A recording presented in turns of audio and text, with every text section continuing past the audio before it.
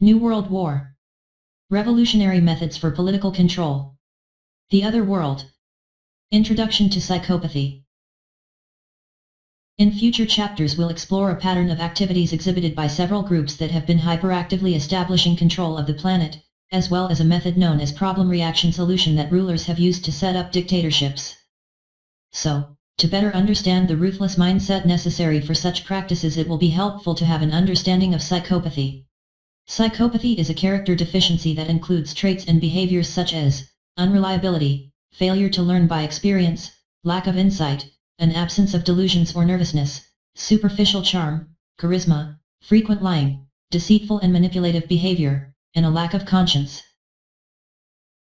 Other traits are a poverty of general emotions, lack of remorse or shame, incapacity for love and empathy, antisocial behavior, frequent need for excitement, an inflated ego, an ability to rationalize destructive behavior, and a need to have power over others. It is present in about 4% of the population, that is, 1 in 25 people. 1 Psychopaths can be found in every race, culture, profession, and class. The significant amount of damage they cause is common. Other terms that have been used to describe psychopathy include antisocial personality disorder, APD, conduct disorder, CD, and sociopathy. APD and CD are used to describe these character types in the Diagnostic and Statistical Manual of Mental Disorders 4. The term sociopath, although not an actual medical term, is used by some as a substitute for psychopath. Those who believe the deficiency is caused by environmental factors use the term sociopath, and believers of the biological theory use the term psychopath.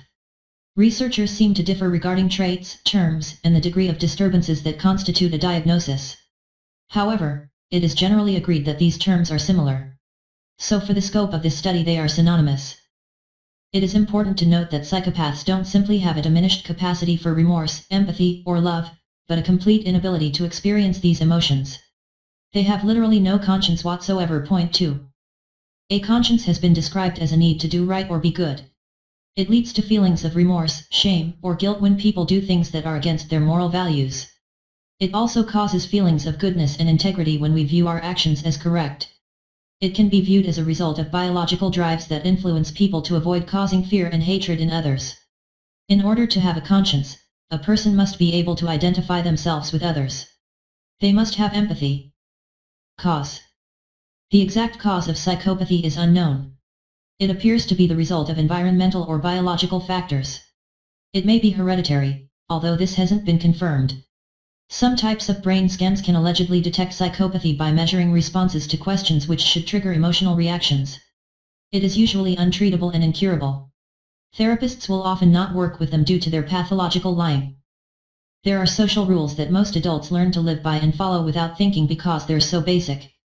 Human beings automatically trust each other to follow these social rules.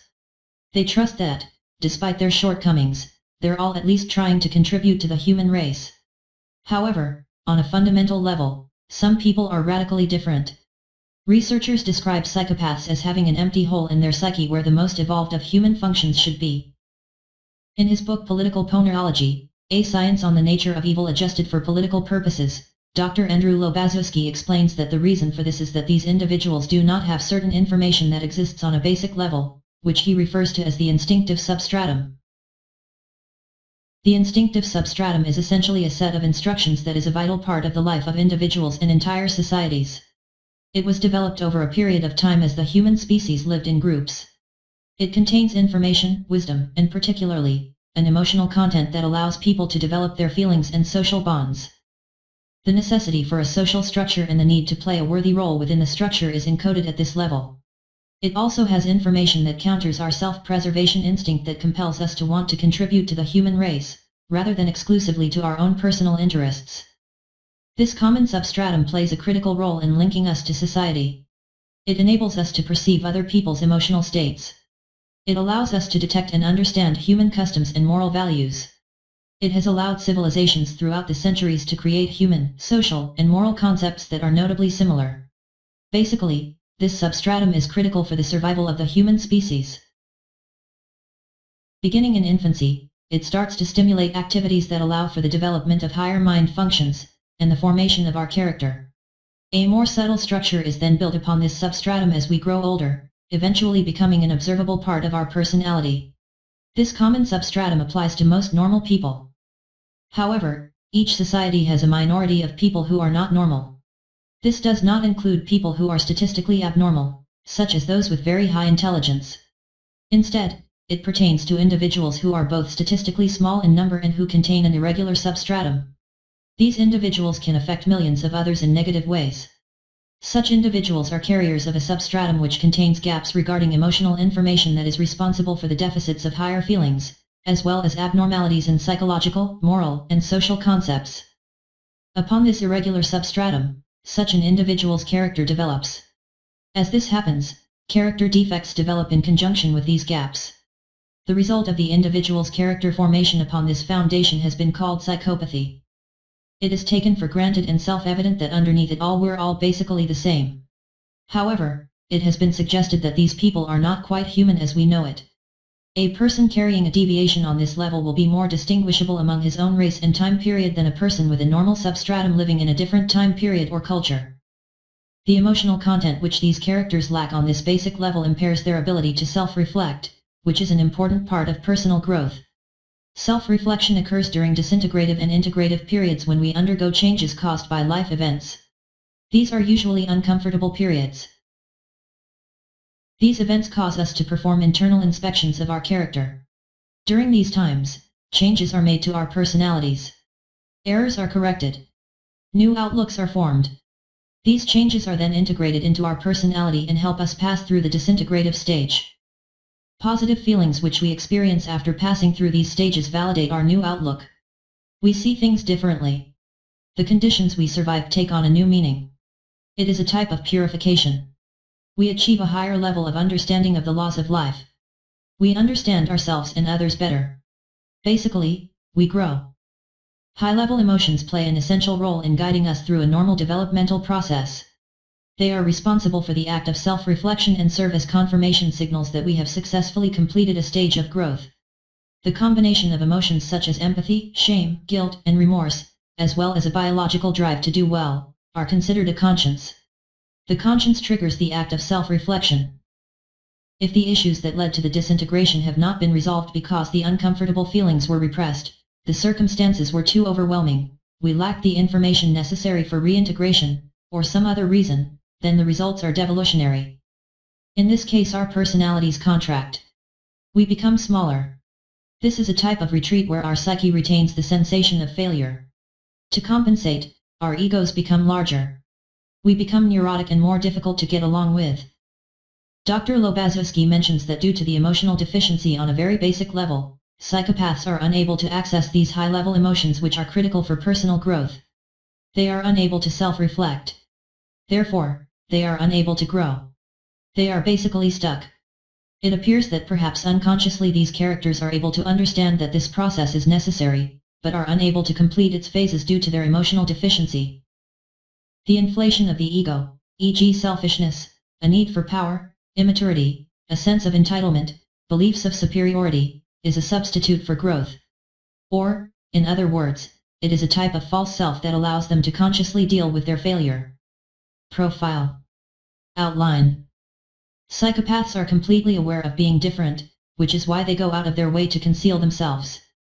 Although they are able to hide their beliefs and traits from others, their psychological makeup is amazingly consistent. They all exhibit antisocial or aggressive behavior whether overt or covert, they are all egotistic, they all demand whatever they believe they are entitled to, they all appear selfish, they all demand that others respect them or submit to them. And foremost, they must have power over others. Like normal people, some are lazy, others are ambitious. Some are very smart, others are not. Most are somewhere in between. The less intelligent ones are driven to satisfy basic needs such as food or sex. These individuals may be less charming, they may attempt to deceive in blunt ways, and then resort to abusive demands when their tactics fail. Others have better manipulation skills, using charm and verbal fluency to get others to submit. These individuals may seek high-level positions of power, control, or fame. Whatever their position, their lives are reduced to an endless game of attempted domination over others. They manipulate and attack others in ways that are often undetectable. They do so not just to accomplish their goals but because they find it enjoyable. It offers them excitement and sadistic pleasure. Their world. Psychopaths view the world much differently than normal people. Researchers vary in their opinions as to whether or not a normal person can ever understand this different world. It has been stated that normal people using the common worldview will not be able to understand how psychopaths think. There are several factors regarding the worldview of the psychopath. First, there is their self-image, next is the way they see others, and finally, the way they see the world. Psychopaths see themselves as superior to normal people. They see normal people in the following ways: objects, obstacles, targets, simple to deceive, naive, weak, inferior, a separate species. An important consideration here is that these individuals do not regard normal people as human beings worthy of any compassion whatsoever. They absolutely despise weakness. In fact, they become experts in the weaknesses of normal people. They are completely aware of being different. They understand that they live in a separate world and must conceal themselves. They are also aware that most people are not aware that this other world exists. Because they do not have access to certain emotions, psychopaths view the behavior of normal people as curious or silly. The emotional reactions of normal people appear to be strange or even funny to them. They also think that the emotional lives of others are as empty as theirs. In addition to seeing themselves as superior creatures, they believe their worldview is superior to that of the normal persons. The worldview of normal humans is considered by psychopaths to be incomprehensible and without justification. They view the social structure dominated by normal people as a system of force and oppression. They see the customs and ethics of such a society as foreign, silly, and ridiculous. For instance, they see religion as foolish. They know the difference between right and wrong but don't allow it to limit their behavior. They can't understand why so many others are unwilling to deceive people. They even think that others don't have a conscience and are play acting, and therefore, rationalize that at least they're being real in a society of phonies. Psychopaths construct their separate worldview while functioning in a society of normal people and easily perceive the flaws of the common worldview used in such a society. In fact, they rely on these flaws. More on worldviews will be covered shortly. No conscience. A conscience allows us to determine whether our actions are right or wrong. It leads to feelings of remorse, shame, or guilt when people do things that are against their moral values. It also causes feelings of goodness and integrity when we view our actions as correct. It inspires people to avoid causing fear and hatred in others. In order to have a conscience, one must understand that they are the same as others on a very basic level. Psychopaths have no conscience. Psychopaths exist in a primarily cognitive world. They are completely unable to feel high-level emotions such as love, compassion, remorse, guilt, or shame. They are also unable to accurately detect these emotions in others. Psychopathy is basically an emotional disorder. Psychopaths do experience primitive emotions such as frustration, anger, rage, envy, and hatred, as well as minor hints of depression. They also experience sadistic pleasure and excitement. Although they don't experience high-level emotions, they are fully aware that most people have them. Many even take time to mimic them in order to blend in and manipulate their victims better. During conversations, they avoid words with emotional content because they do not understand them. However, they may deliberately use them if they believe it will advance an act of deception. Trained observers can usually detect this type of acting because the proficiency they achieve in faking emotions is shallow. Intelligence/professions. Measured by standardized tests, their intelligence is about average or slightly lower than normal. Psychopaths as a group are not highly intelligent. Neither are they gifted artists or craftsmen. They also exhibit a lack of wisdom which appears to have no impact on their IQ.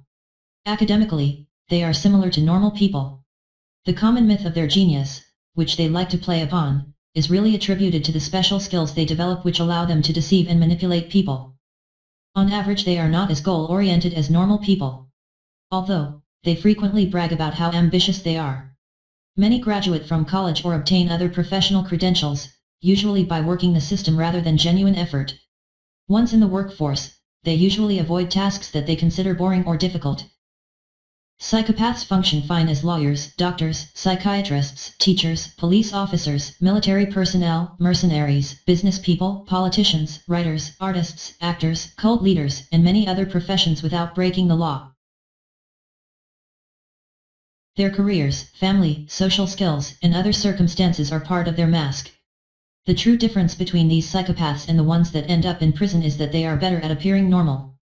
Although they may attain positions of high status and success, they are parasitic in nature and prefer to live off the efforts of others. Whatever their job, they engage in repeated acts of deception and manipulation.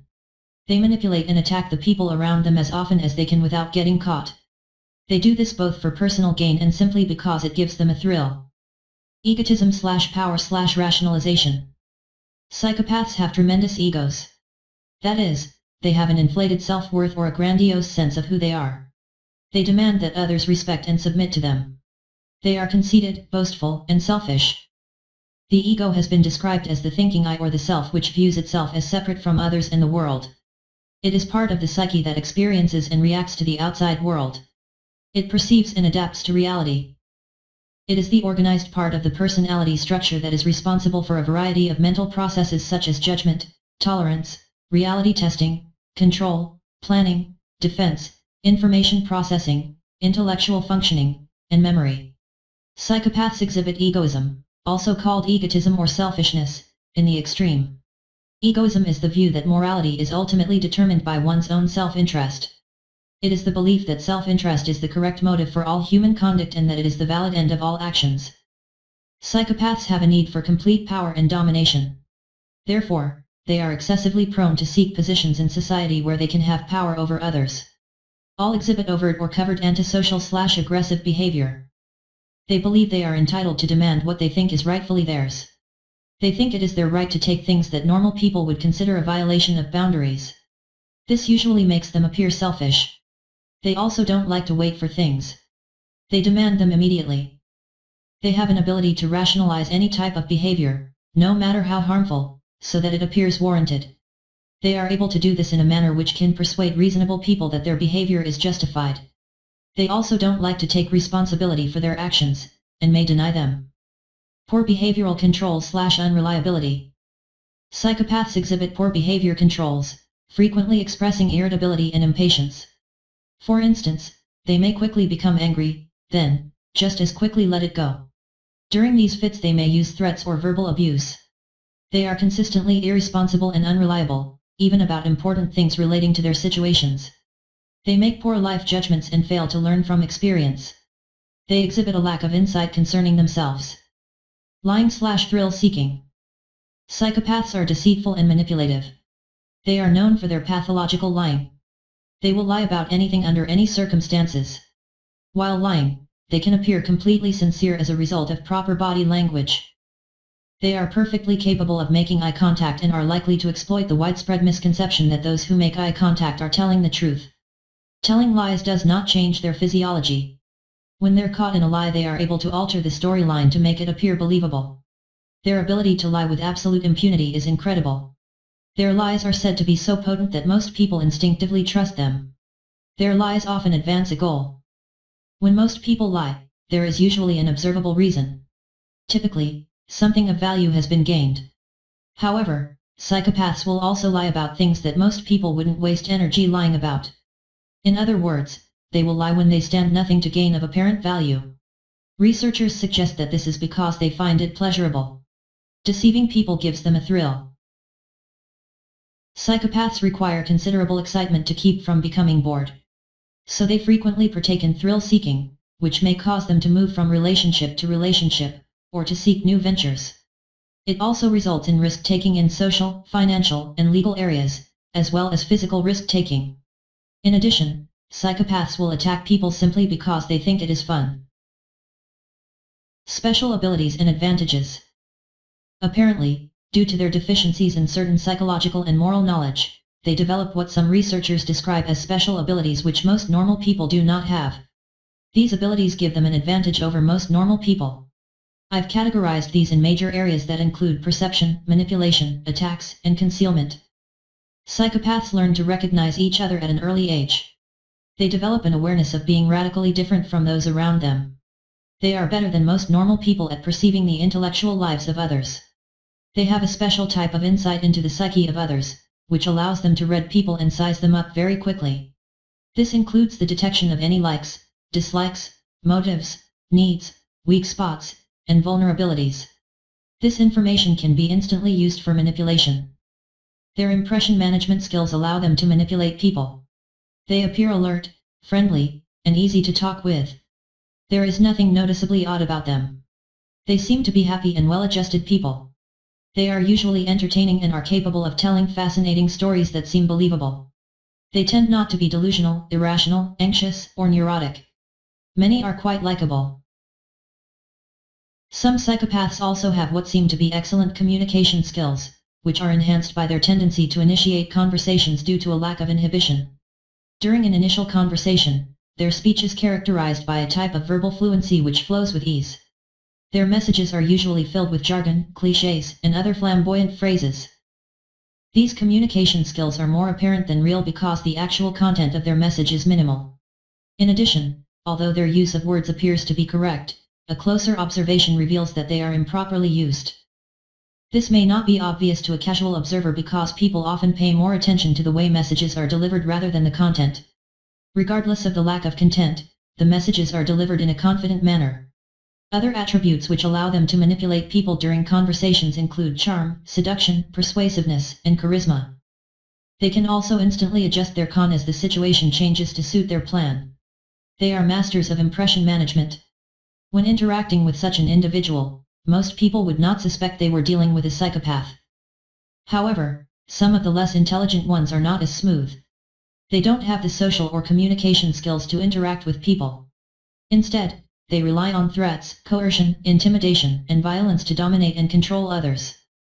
Like their true personalities, their attacks are usually concealed, causing emotional and psychological damage.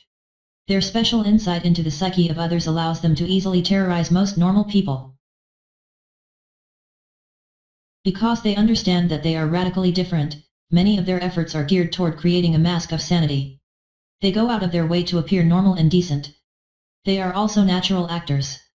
Furthermore, because it is assumed that we all have a conscience, it is almost effortless for psychopaths to conceal themselves. Researchers who interact with them describe them as social chameleons and invisible human predators. They are able to mask not only who they really are but also their intentions. They can carry on this deception for extended periods. In addition to these abilities, they possess an ability to lie with complete sincerity, an ability to rationalize any type of behavior in ways that appear convincing, and a lack of human emotions such as love, empathy, and remorse which allow them to carry out their acts. Plus they have an aggressive/assertive personality which allows them to take the initiative in certain environments. Some who are intelligent can also use their mental skills to their advantage. Their special knowledge, however, loses its influence when normal people learn to understand them. Because the intelligence of normal people is usually superior, normal people can learn to understand how they think and act. Negative behavior. Dr. Reed Melloy explains in his book The Psychopathic Mind that these characters suffer from a type of unconscious inferiority complex, which is obscured from their conscious self. According to Dr. Melloy, their hatred and envy of those they consider superior is the driving force for their behavior. Point 3. Dr. Lobazowski similarly suggests that their hyperactive need to achieve power over others is driven by internal anxieties which are a result of their inability to grow. In his book, People of the Lie, Dr. M. Scott Peck arrived at the same conclusion. These researchers advise that the extreme egotism displayed by these individuals, with all of its traits, e.g. selfishness, entitlement, need for domination and power, perpetual lying, etc., serves the primary purpose of fooling themselves rather than others. Motivated by these internal anxieties, they pursue goals and engage in battles that normal people would consider impractical, immature, or foolish. Normal people observing their behavior might be perplexed. When a normal person applies logic within the common worldview to determine why a psychopath has committed an act, they will be baffled. The application of such logic may take the form of statements such as, "Why would they do something like that when they have gained nothing? That was foolish. That makes no sense, why would they do that?" This type of reasoning is irrelevant when dealing with psychopaths. Realizing the immaturity of antisocial characters is critical to understanding their behavior. Their chronological age or position in society should not be considered an indication of their maturity level. Some of their absurd acts and goals make perfect sense when you adjust your outlook to view them as being perpetrated by degenerate children. Attacks/manipulative cycling. Most psychopaths don't technically break the law and most never to go prison or mental hospitals. They lead seemingly normal lives by not hurting people in ways that attract attention. Their attacks are usually covert and subtle. They are typically not held accountable for the physical, emotional, and psychological damage they inflict. Few victims report them to the police due to the shame they feel for being deceived. Although they usually don't commit crimes, their behavior is a type of crime within the context of natural law. As one of their special abilities, they can terrorize most normal people, often in covert ways. Just as they are able to mask themselves, they can mask their attacks, which are often psychological and emotional. Their subtle arsenal of tactics is designed to place people on the defensive, make them retreat, or submit, all done while being concealed. Psychopaths need frequent amusement and like to play games with people. Absent any goal, they will deceive and manipulate people because they find it exciting. They feel sadistic pleasure while mocking and controlling others. It offers them a thrill. To them it is fun. Many psychopaths focus on a single person at a time because it takes much effort to maintain a facade for multiple different people simultaneously. However, some do enjoy the challenge of running multiple deceits. Some are opportunistic and will take advantage of anyone. Others are more patient and wait for what they consider to be the perfect victim. Some enjoy the challenge of attacking confident people, while others prefer the weak and vulnerable. Some may target groups because members usually subscribe to an ideology which is easy to exploit. As long as they can appear to support these beliefs while in the presence of the group, their true motives won't be discovered. As we've learned, normal growth resulting from self-reflection is not experienced by psychopaths. Instead, their egos become larger. They do, however, engage in a type of ego maintenance, or what some researchers describe as an attack cycle or manipulative cycling. The manipulative cycling protects and enhances the inflated ego. Doctors Paul Bobiek and Robert Hare provide their version of the process, which has 3 phases, including assessment, manipulation, and abandonment. During the assessment, psychopaths size people up to determine their usefulness as a source of money, power, sex, influence, etc. As they're determining if a potential target serves a need, they're also identifying the person's psychological strengths and weaknesses. In addition to selecting people to attack for what they can provide, they also select people they perceive as a threat to their survival. In these cases, they're not looking to obtain anything from the individual, only to beat them into submission. Dr. Martha Stout refers to this motive as existential vengeance. Upon closer inspection, we find that this motive serves another purpose. It offers them the satisfaction of devaluing people they see as better than themselves. After they have determined that a person will be useful, they use impression management skills consisting of charm and deceit to manipulate the individual in order to gain their trust. While this is happening, they're making a great first impression. Upon this impression, they create a fictitious character, a mask. The mask can vary depending on what they've determined that the victim needs to see. For instance, they can appear trustworthy, strong, naive, dominant, honest, submissive, or whatever else will allow them to gain someone's trust. The other trait which contributes significantly to their success in gaining trust is their ability to lie with utter conviction. They manipulate the potential victim by giving them carefully tailored messages. The feedback from these messages is analyzed and adjusted to build and maintain control. They then exploit from the person whatever they've determined to be useful. Because psychopaths view people as objects, their victims only have value for what they can provide. So, once a person has been used, they are discarded. The abandonment may also happen if they are bored or otherwise just through with the individual. It is usually abrupt. Worth mentioning again is the tendency for psychopaths to select certain people to attack because they see the psychological destruction of them as essential to their survival. Some specific traits exhibited by those who are identified for such reasons include those who are morally admirable, classier, better looking, more popular, smarter, more accomplished, etc. Psychopaths are said to derive the most sadistic pleasure mocking, controlling, and humiliating such people. Dr. Meloy, who describes psychopaths as the embodiment of the hatred of goodness, says that it is their hatred and envy of those they consider better in some way that motivates their behavior. In addition, psychopaths will preemptively attack anybody who they believe has a certain insight into their true nature. The cycle has been described as a type of purification process for the psychopath. The apparent purpose is to remove value from the targeted person, to devalue them. It appears important to the psychopath that the person is degraded. This devaluation completes the cycle. Most people who are attacked by these characters report feeling drained and bewildered. Some researchers suggest there may even be energy consumption. Although psychopaths are able to keep up their facade for extended periods of time, there are situations where certain people are able to get a glimpse of their true identity. Point 4. First, astute individuals who are versed in psychology may spot them. In addition, people who are able to observe them over a long period of time will discover them. Also, it requires much mental energy for them to maintain their masks. They can't do it constantly. They need to rest. And they usually do this around individuals who they don't see as a threat or valuable. Such individuals are in a perfect position to provide normal people with critical insight into their true identity. Worldviews.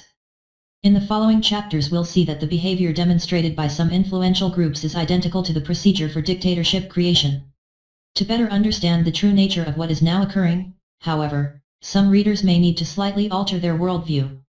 This has already been accomplished to some extent now that we understand that these people exist, and will be expanded upon at this time. Psychopaths exist in their own world and are able to perceive and function in the other world, the world of the normal people.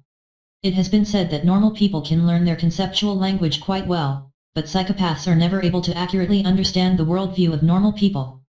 Unlike the normal people, however, they are aware that this other world exists.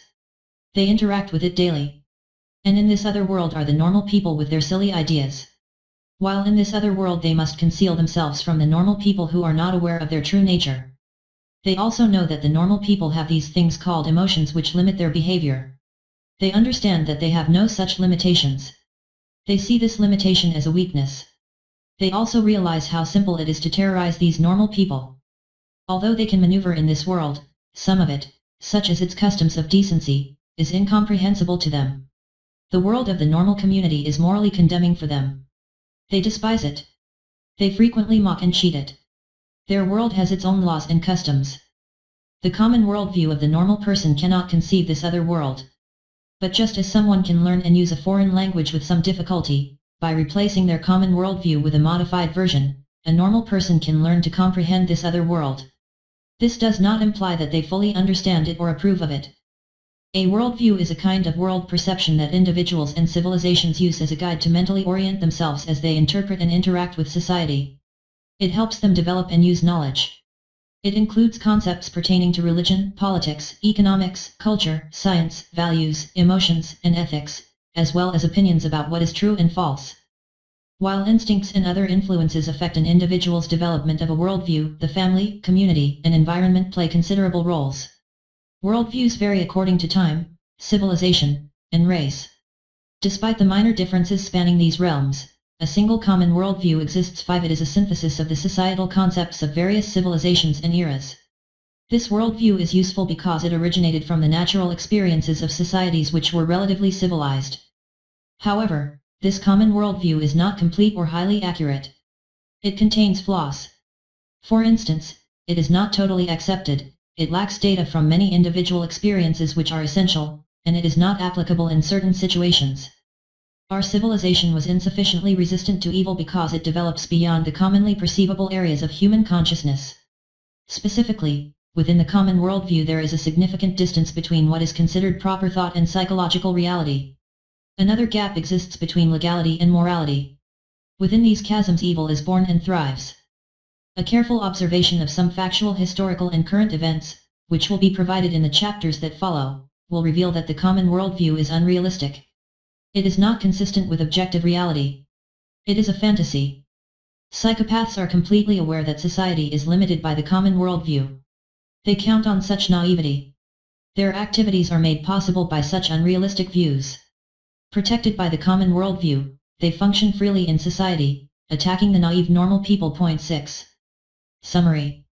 A considerable number of people in our society have no conscience. They exhibit a need to have power over others and seek positions in society which they believe will help them achieve it.